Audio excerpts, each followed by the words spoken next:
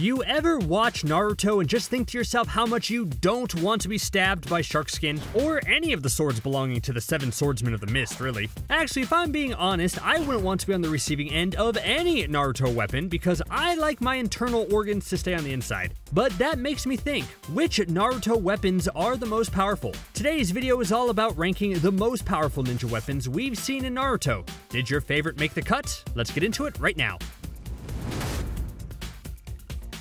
A chakra blade is a pretty straightforward ninja weapon. Put in the simplest terms, it's a type of weapon that a user can flow their chakra into that gives the weapons a little bit of a power boost. I wanted to highlight specifically Asuma Sarutobi's chakra blade because, let's be real, it looks painful. His knives are designed in a very particular way, where they have a zigzag shape and a special grip that allows them to be worn like brass knuckles. Like, even without the extra chakra infused, these would be brutal. If you're ever getting into a fight and someone pulls out this type of blade, I'd call the local hospital to have a bed ready for you. Most commonly, Asuma channels wind chakra that makes the blades even sharper and have a longer range. Solid weapon overall, but doesn't have the razzle-dazzle of some of the others on this list.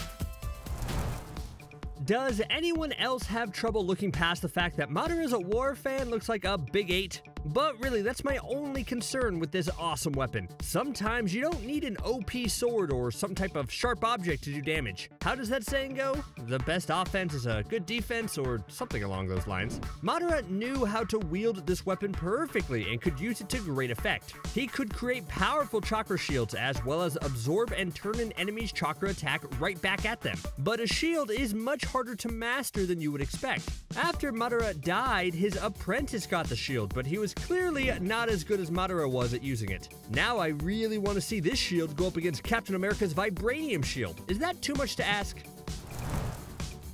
You wouldn't normally think of a puppet as a weapon. I mean, unless you own a ventriloquist store and a robber comes in and all you have within reach are creepy puppets to swing like bats, but otherwise, they're pretty harmless. Well, unless you're someone like Sasori who creates human puppets to use as weapons. This isn't your standard weapon, but it's just too gruesome to not include on this list. By removing internal organs and preventing decomposition, Sasori was basically able to make an army of meat puppets that were just packed to the brim with different weapons and even powerful chakra attacks. Why limit yourself to just one weapon when you can have an unlimited supply? Sure, they aren't as strong as when they were human, but when you have enough human puppets, you make up for the lack of strength.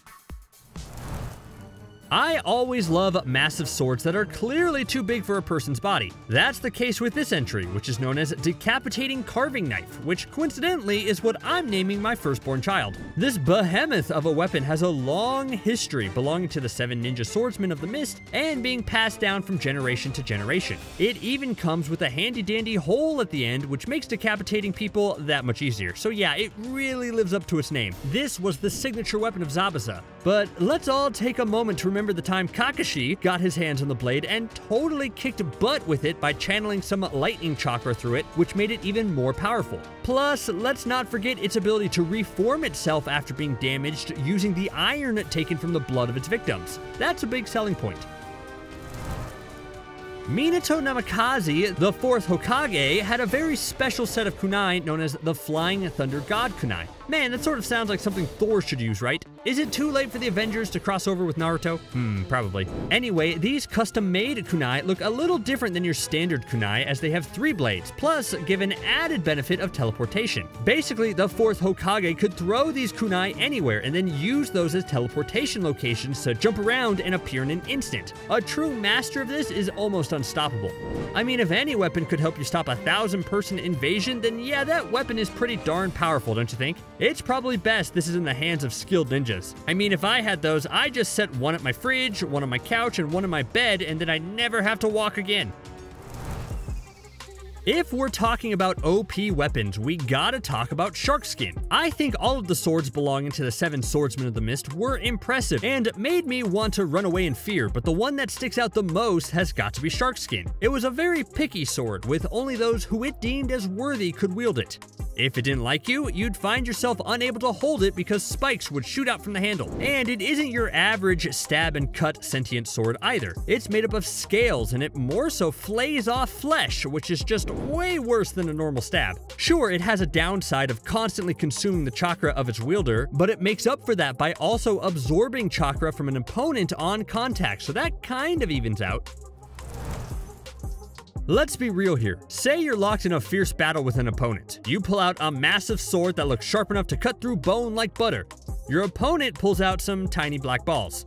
You might think you have the advantage, right? Well, not necessarily. These orbs could be truth-seeking balls, and if you're unlucky enough to fight someone who uses these, then let me be the first to RSVP to your funeral. They're just insanely powerful, and you never quite know what you'll get with each one, as they all can harness a different basic nature like fire, wind, lightning, earth, water, yin-yang, you get the idea. Besides their destructive power, the truth-seeking balls can also be shaped into a variety of different forms, even forming a protective shell around the user's body.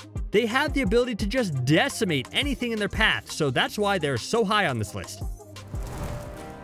The best kind of shield is clearly a shield with no set form or properties. Now, I know that sounds a bit counterintuitive, since if you have a shield, you want to know that it can protect you, but trust me, this is way better. That's why the Yata Mirror is one of the most powerful weapons in Naruto. It's an ethereal shield that has the power to alter every single one of its attributes. Why is that important?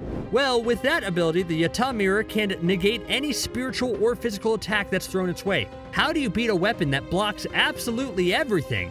That's almost too unfair. It's like facing a bad guy in a video game and finding out they're almost impossible to hit or hurt. That definitely hurts on a psychological level, right?